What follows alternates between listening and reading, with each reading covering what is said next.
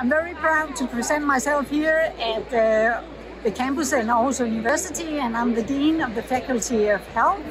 My name is Anne-Mette Hvas. And we're now looking into 2 days conference within neuroscience. And I think this is fantastic because the program is just filled with internationally highly distinguished researchers from abroad, from Denmark and from Aarhus. And I also think that this program of these 2 days conference on the fascination of brain, you can say, it stresses that the very strong research environment that we have in Aarhus within neuroscience.